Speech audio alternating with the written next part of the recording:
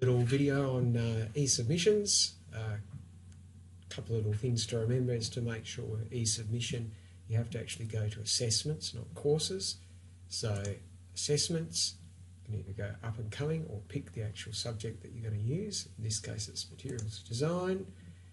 I'm going to pick this particular assessment, got the date there when it's due. Click on it. So the first page that comes up, make sure that you're looking at that there's 3 tabs open here. If the assessment hasn't been open, you won't see the submissions tab, so it means your teacher hasn't ticked the box for e-submissions, so you might have to tell them that.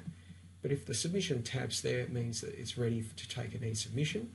The overview tab has got the actual assignment and any other resources attached to it. In this case, this is task 6, so if I clicked on that, it would download what the actual assignment is.